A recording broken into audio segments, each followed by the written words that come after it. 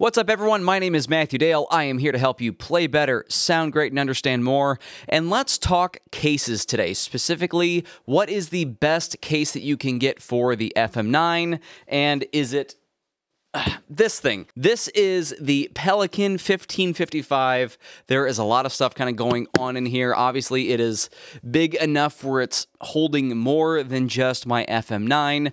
So let's open it up, and I'm going to tell you why I think this is a really good option for the FM9. All right, so here's the Pelican case. Again, you can see the model number is 1555. Made in USA, which is pretty cool. You can see I've already got some swag on it, you know, like my PRS sticker, my Strandberg sticker, my own sticker, shameless plug, the String Joy strings, and Morningstar, although I don't have a Morningstar in this case. I recently got a hold of the MC6 Pro, which is a fantastic MIDI controller. More videos to come about that in the future, and that sticker just fits perfectly in this slot here, so I really couldn't pass that up. But let's crack this thing open and see what we got. All right, so flip this around here. The latches are kind of like a press in here on the thumb and then lift. So I'm going to do that on all three of these heavy-duty latches. Of course, notice we got some lock points here. There's also a space down here for, I've got like a business card with my information on it. There's that valve for keeping everything equally pressurized inside the case, since this is a waterproof case. And if we open it up, here is how I have everything laid out. We can see the FM9 is right here, kind of towards the bottom of the case. I got some storage here near the top, near the handle. Again, look how big and grippy this handle is. This is really substantial. It kind of pops down and latches into place, so it's not flopping all over the place. Again, this is the pull and pluck foam, so if I just sort of zoom in here and just sort of manipulate this foam, you can see where it would want to give way. I've got it nearly to the point there's one layer of foam on each side, so it gives me a little bit extra layer, but you can see I like having this amount of foam kind of all around the unit. I think that's going to make it really nice and safe. We got padding up here, and as nice as this is, I think the interesting stuff is really happening on the bottom underneath the FM9. So let's take a look. So I just pulled the FM9 out, and if we take a look down here, I've got in this case everything that I would need to set up at a gig. So first and foremost, I've got my in-ear monitors, my 64 audio A4Ts, and I've got right below it an IEC power cable. And it's great to have one of these in a case that is ready for travel, because I always seem to forget my IEC cable. Luckily, these devices are powered with an IEC, and that makes it a lot easier to find a cable. You're not looking for a proprietary 9-volt barrel jack, you know, for anything else. You can just use a cable off of a light or anything else that has that type of jack, because the power supply is internal to the FM9. While we are talking about Fractal stuff and the FM9 stuff, if you are interested, you should all download my blocks library. You can do this for free. Download some of my favorite sounds for yourself. You can just head over to matthewdale.com/blocks and download that free library. So in addition, I think this is my favorite part, in addition to my in-ears and a dedicated cable that I keep in the case, I've got not just an EV2, but an EV1 in this case. So if I need to run two pedals, I have them here, or I can sort of choose whichever one fits the bill or fits the stage that I'm on in any given location. I love the feel and the size of the EV1. I think it's my preferred unit, my preferred go-to pedal for how big of a footprint it is, how well my foot sits on it, and just the overall usability, overall feel of this. I like the EV2 as well. It's just, I would prefer this. And it's so big, it's really difficult to like find a good spot for it. So this case has enough depth where if I pull this out, you can see it is a pretty nice fit. There's still a layer of foam underneath here. You can see all the little detents from the feet, since it lives in this case most of the time. But there's still a layer of foam down here, and I would have to like probably move that layer of foam to get this back in, but it'll slip back in and ride nice and snug as a bug in a rug, I guess, in there, and then I could put this top layer back on.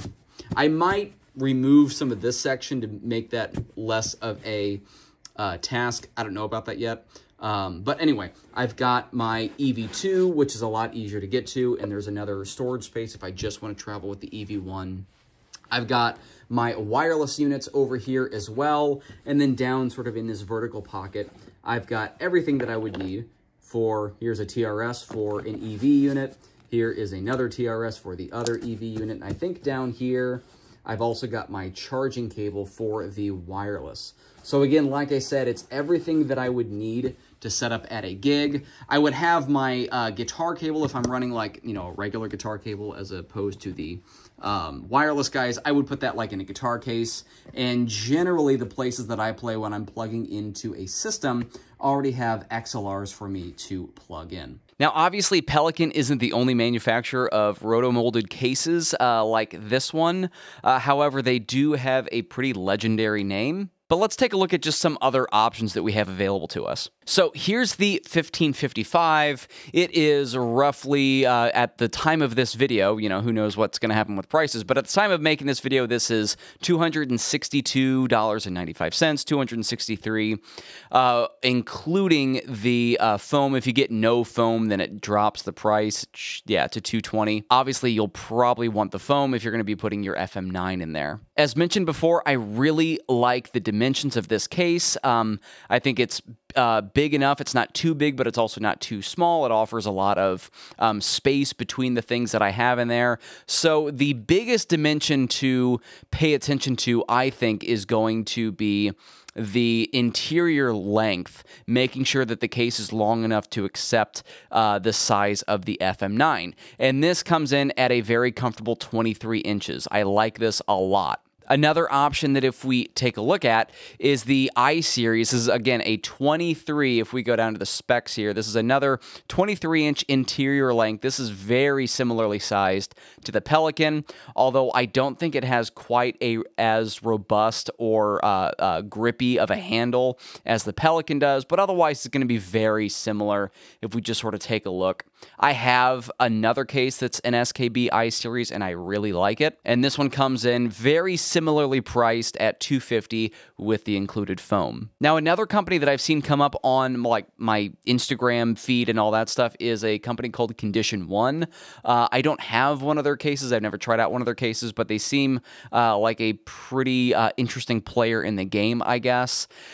They have something that's kind of weird, though. So in the interior length, if I filter all these down to interior length, they have a big gap between 21.98 inches, and then we go all the way up to 28. So there's no like 23, 24, 25-inch interior length case. So even though this is 209 and this actually is a little bit deeper, it's a little bit bigger of a case. It has wheels on it so you can wheel it around. It's got like a suitcase style latch.